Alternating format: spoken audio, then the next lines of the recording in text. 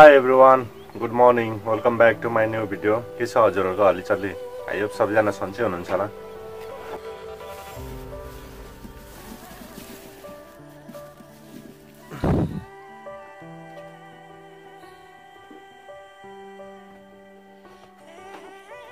Guys, आलु store गर्दैछु। यसपालि आलु खासै धेरै भएन।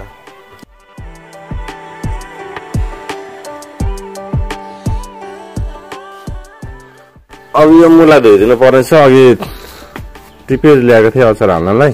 यसलाई काटेर सुकाउनु पर्नेछ। सेन्ले छैन त। के भनेको?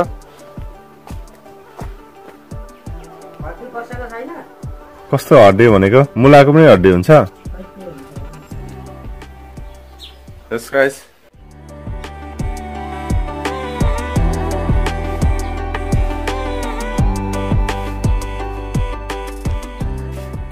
सब पानी हाल्नु पर्नेछ।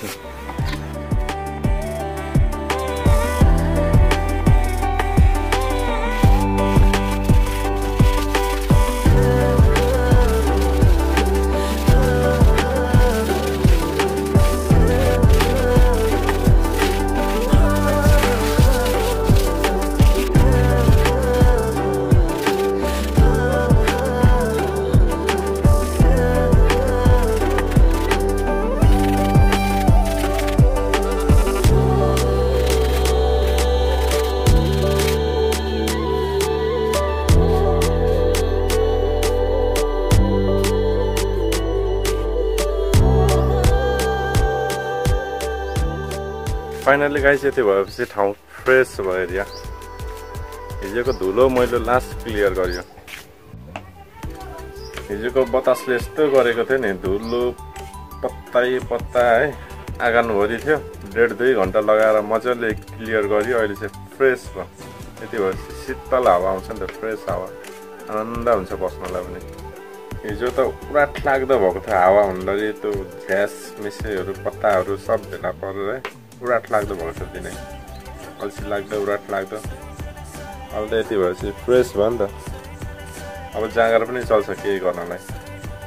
गाइस, मेरो चाहिँ 100 डेज होम च्यालेन्ज यसरी नै बितिरहेको छ होइन। यसरी नै म मजा लिइरहेको छु घरको आनन्द। मेरो भिडियो लास्टसम्म हेर्नुभयो भने तपाईँले सबै देख्नुहुनेछ मेरो होमको रुटिन कस्तो हुँदो रहेछ होइन, कसरी म बिताउँछु।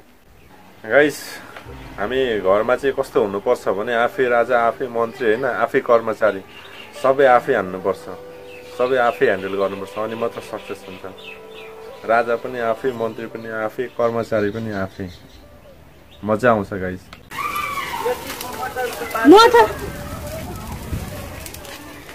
तिमी उताबाट खोल्यो यता मर्दैन त्यहाँ चुल्हा चाहन्छ।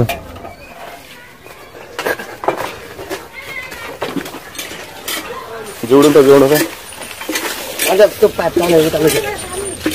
परसम्म ताना भन्छ।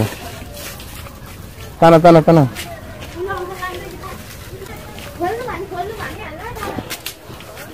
कहाँसम्म पुग्छ? यो पनि ताना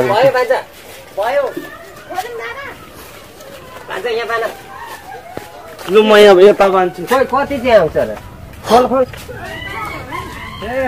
खोल परिस पुगो।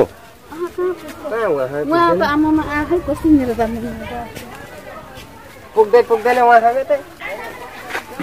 भयङ्कर आगो मध्य दिनमा सबै साफ बनाइदियो।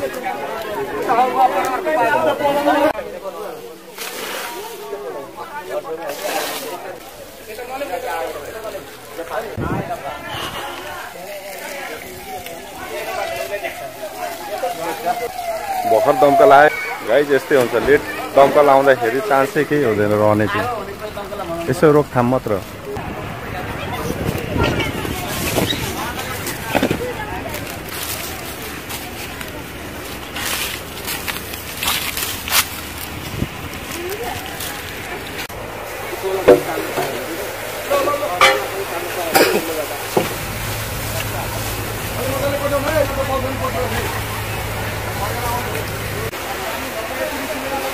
झन्डैले घर चाहिँ भेटेन नि।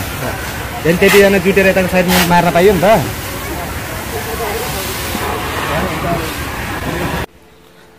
साथी हो चैते खडेरी सुरु भइसकेको छ जताततै आगो लाग्न सक्छ डढेरो लाग्न सक्छ त्यसको लागि चाहिँ सतर्क हुनुपर्छ होसियार हुनुपर्छ सबतिर सुक्खा लागेको छ अलिकति आगो सल्किँदाखेरि सबै सल्किन्छ हुर्रा जान्छ एकैछिनमा अघि त्यस्तै भयो होइन गाउँघरमा त्यस्तै हुन्छ बुढाबुढीलाई पनि अलिक केयर गर्नुपर्छ यस्तो बेलामा चाहिँ सलाई लाइटर उनीहरूको हातमा दिने होइन छेउछेउमा उनीहरूको छेउमा राख्ने पनि होइन भरसक होइन र अर्को कुरा यो गाउँपालिका नगरपालिकाहरू पनि त्यो कुरामा चाहिँ एकदम एक्टिभ भएर बस्नुपर्ने हुन्छ जतिखेर जे पनि हुन सक्छ त्यसको लागि चाहिँ त्यो रेस्पोन्स दिन सक्नु पर्यो गाउँपालिका नगरपालिकाहरूले अनि मात्र उनीहरूको कर्तव्य पुरा भएको ठानिन्छ नत्र काम लाग्दैन एक सेकेन्डले पनि धेरै बिगार क्षति हुन्छ एक सेकेन्डको भ्यालु हुन्छ मान्छेको है त्यो एक सेकेन्डलाई चाहिँ सबैले इम्पोर्टेन्ट लिनु पर्यो गाइस यो सिजन भनेको त्यस्तै खडेरी सिजन हो होइन जतिखेर जहाँ पनि आगो लाग्न सक्छ हावा हुँदाखेरि त्यस्तै चलेको छ झन् हिजोको जस्तो हावा भएको भए त अझै डेडली हुन्थ्यो अब आज शनिबार भएर सबैजना झुरुप्प मान्छे भेला भयो है त्यही भएर पनि एकैछिनमा कन्ट्रोल भयो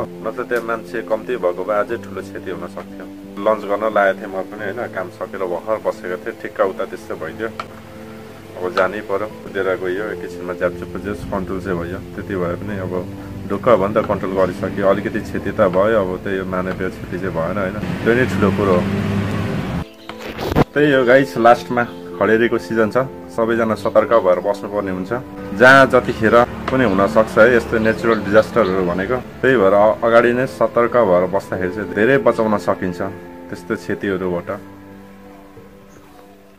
फाइनली गाइस म फ्रेस भइसकेँ होइन कति 3 बजिसकेछ लन्च गरेकै छैन लास्ट भोक लाग्छ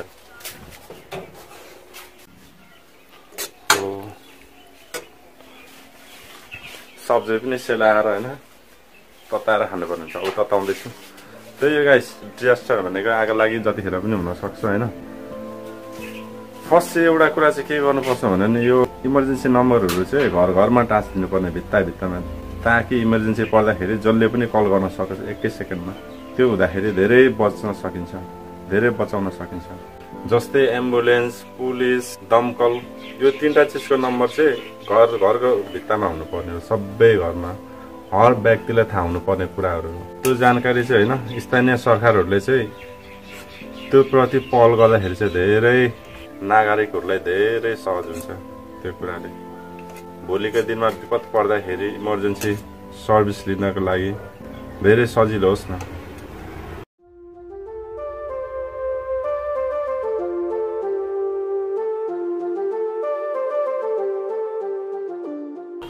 गाइस अब बेलुकाको काम स्टार्ट गर्ने बेला भयो म उठिसकेँ होइन बेडबाट अघि एकछिन रेस्ट गरेको थिएँ लन्च गरिदिएँ त्यस्तो धुम्म छ नि हावा चलिरहेछ पानी पर्ला जस्तो भइरहेछ चिसो छ मौसमै चेन्ज भइरहेछ जहाँ मौसमै एक क्षणमा चेन्ज भइरहेछ पानी नआएको महिनौ भइसक्यो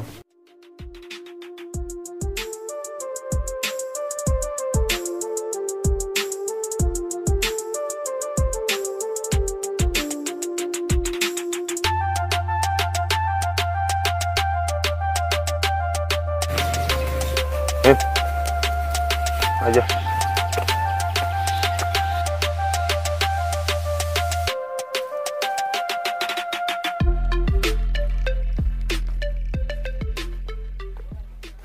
गाइस यस्तो बलियो भएको छ नि मलाई नै तान्दिन्छ गाइस तपाईहरुले देखिहाल्नुभयो आज दिउँसो हैन अब खडेरी सुरु भइसकेछ सुक्खायाम सुरु भइसक्यो सबैतिर अब सुक्खा छ है रुख बिरुवाहरू सुकेर पत्ताहरू झर्ने सिजन भएको छ त्यही भएर जताततै आगो लाग्न सक्छ त्यसको लागि सबैजना सतर्क भइदिनु होला ओके गाइस फाइनली आजले यो भिडियो यति नै तपाईहरुलाई कस्तो लाग्यो आजको भिडियो यदि मन पर्यो भने लाइक शेयर सब्स्क्राइब गरिदिनु होला so guys good night take care by